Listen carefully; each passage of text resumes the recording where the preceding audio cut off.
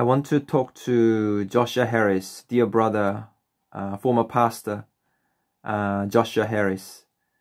I really loved his book, I Kissed Dating Goodbye, which was a bestseller, teaching, Christian teaching on dating and courtship.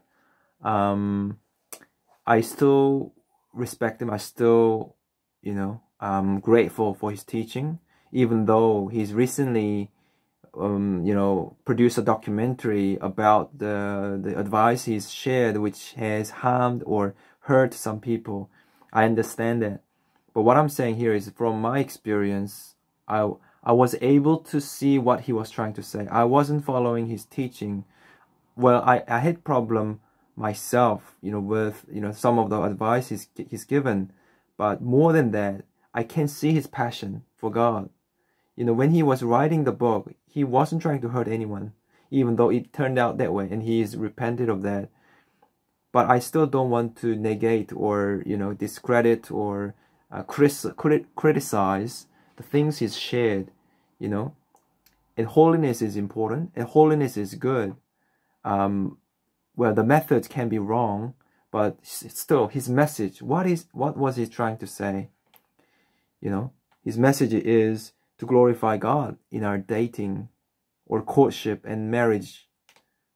And it still rings true.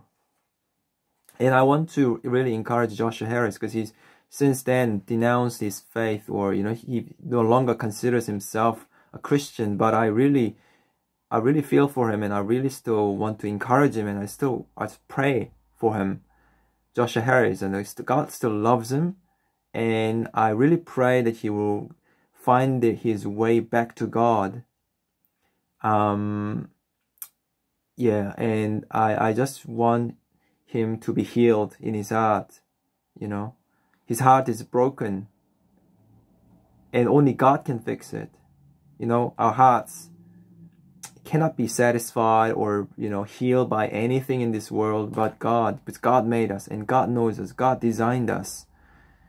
So it's God who can shape our heart, who can heal our heart, who can restore us to himself and to the source of the eternal love.